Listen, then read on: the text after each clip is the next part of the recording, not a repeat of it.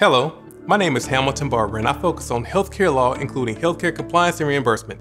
Over the past several months, healthcare workers in the United States have provided care to hundreds of thousands of COVID-19 patients.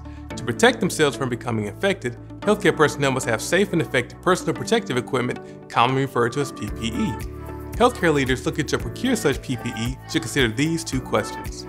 First, has the FDA authorized or cleared the PPE for use by healthcare personnel in healthcare settings? As the availability of FDA-cleared PPE significantly decreased, the FDA authorized the emergency use of certain PPE not previously authorized or cleared by the FDA.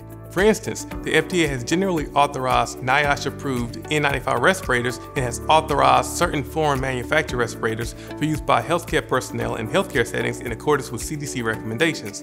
It is important to recognize that PPE authorized for medical use under an emergency use authorization will not necessarily be listed in an FDA database. It is also important to note that just because PPE is listed in the FDA database doesn't mean that it's authorized or cleared by the FDA. If you are unsure about whether PPE listed on the FDA's website is appropriate for use, please contact the FDA or reach out to us for assistance. Next, is the PPE appropriate and sufficient for the healthcare setting in which it will be used?